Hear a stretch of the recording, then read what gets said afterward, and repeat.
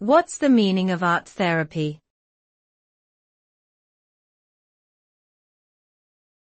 Art therapy.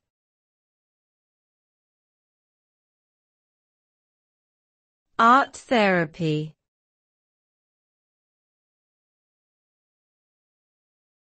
Art therapy.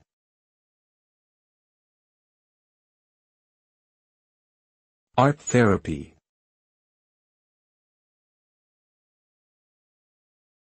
Art therapy is a form of expressive therapy that uses the creative process of making art to improve one's physical, mental, and emotional well-being.